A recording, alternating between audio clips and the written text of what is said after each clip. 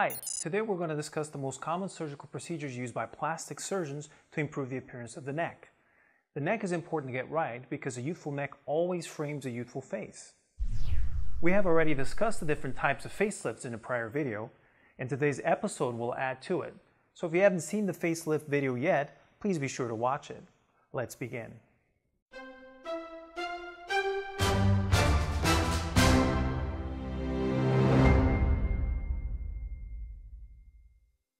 Since the very first facelift in 1906, surgeons have sought to improve the appearance of the neck by eradicating neck skin wrinkles, clearing muscle bands, and removing excess fat, with the ultimate goal of creating a sharp neck with smooth skin.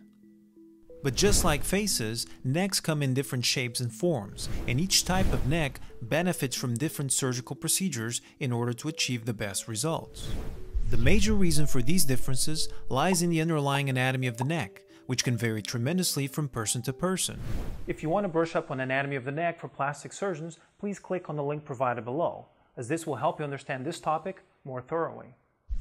So for nearly a century, plastic surgeons had been aware of these differences in size and shape of necks between different individuals. However, it wasn't until the 1970s and early 1980s that surgeons began to more adequately classify these differences based on anatomy. The Dedo classification is one of the most commonly referenced systems of classifying the different patterns of neck anatomy, grading them from types 1 through 6. In this classification, a youthful neck with good contour is labeled as a type 1 neck. Type 1 necks do not require any surgical cosmetic work as they are already seen as being aesthetically ideal. They have no skin laxity, no excess fat, and no banding, and their neck angle, known as the cervical mental angle, is sharp, falling between 90 and 110 degrees. A type 1 neck is essentially the goal of the surgeon when performing neck rejuvenation. Necks in the classification are individuals with type 2 necks. Type 2 necks have excess skin due to early aging. These types of neck can be easily rejuvenated via the typical facelift, which pulls the platysmal muscle and the skin laterally. In doing so, it removes excess wrinkles and the muscle bands. Unfortunately, in some patients, a simple lateral pull is not enough, as we'll see with neck types 3 through 6. Type 3 necks are characterized by significant fatty deposits in the neck that blunt the cervical mental angle. Even excess fatty tissue of just 10 milliliters can cause a person to appear 10 to 20 pounds overweight. Therefore, removal of this excess fat can be incredibly transformative. Now, this fat can actually be deposited in different layers of the neck. It can either be positioned right under the skin, sitting above the platysmal muscle, or located deeper in the neck, below the platysmal muscle. Not all patients who have excess neck fat are obese. In fact, a significant percentage of individuals with normal BMI may be found to have fat deposits under the chin due to simple heredity. If the fat is located subcutaneously, meaning under the skin, then removal is straightforward by using liposuction. In liposuction of the neck, very small incisions measuring only a few millimeters are made under the chin and behind each earlobe. Then, a small suction cannula is passed multiple times vigorously underneath the skin, removing the excess fat with negative pressure of the suction. This simple procedure can be performed with minimal or no anesthesia and has a relatively short recovery period. However, if the fat is located underneath the muscle, then it is completely out of reach of liposuction. This is an important point to remember. Liposuction is only effective if the fat is located below the skin, subcutaneously. If the fat is located deep to the platysmal muscle, then a different procedure is required. This procedure is known as an open lipectomy with an anterior platysmal plication. In an open lipectomy with platysmal plication, a larger incision is made measuring approximately 1 inch in length. Then, the skin is undermined and the platysmal muscle is incised along the midline. Next, the fat that lies underneath the muscle is removed and the muscle edges are then reapproximated with suture. This significantly improves the appearance of the neck on profile, and it is quite a powerful procedure, being able to deliver neck profiles that are even better than some patients have ever had in the past. But the surgeon needs to be careful not to remove too much fat, as this can lead to a complication known as a cobra neck deformity. Continuing along with our neck classification, we then have the Dedo type 4 neck. The type 4 neck is the most commonly seen by facelift surgeons. This neck type is characterized by excess laxity of the skin and the platysmal muscle.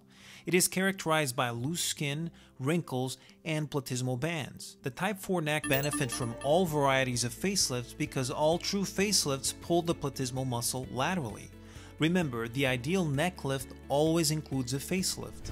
However, if the platysmal bands are severe, most surgeons will also perform an anterior platysmal plication simultaneously to improve the appearance of the neck.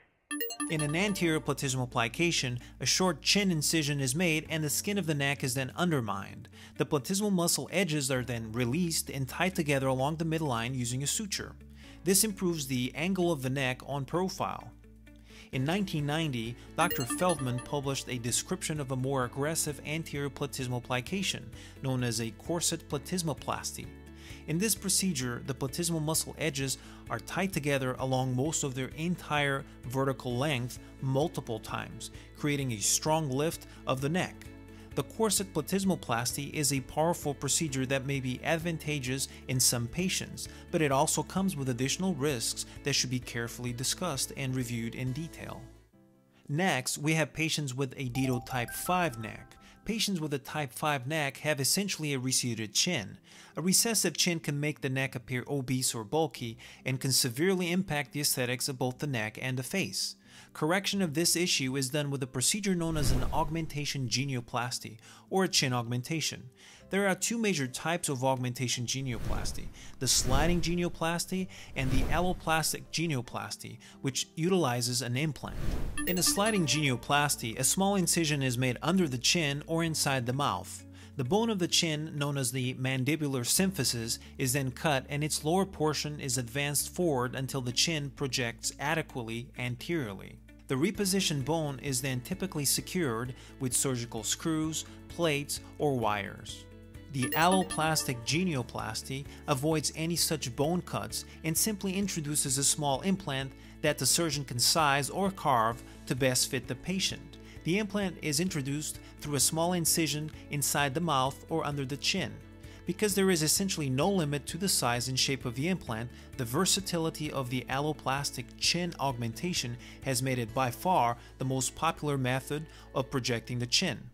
The most common implant materials utilized today include vulcanized silicone rubber known as Silastic, expanded polytetrafluoroethylene known as Gore-Tex, and porous polyethylene or MedPor. Finally, there is the Dedo type 6 neck, which is characterized by a short and bulkier neck. In these individuals, the laryngeal framework, including the hyoid bone, are positioned lower and more anterior relative to the jaw. This severely blunts the angle of the neck on profile and imparts an obese appearance to the individual. Patients with a Dedo type 6 neck are not likely to see much improvement in the profile appearance of their neck following a facelift. Often, an anterior platysmal plication with removal of underlying fat, as well as simultaneous chin augmentation, are necessary in order to improve the appearance in these patients. But individuals with this type of neck should be aware of the limitations of cosmetic surgery, especially of a facelift, prior to undergoing any such procedures. Here are some real patient results.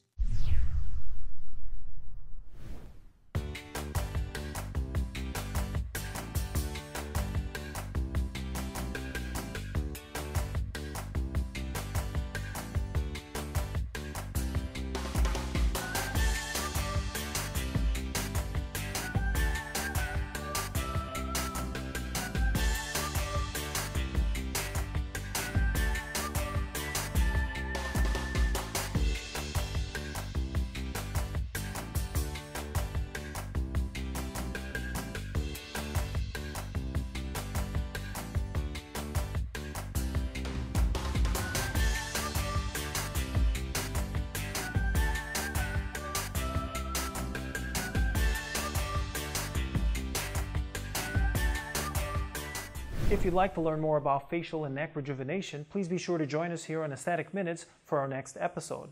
Thank you for watching.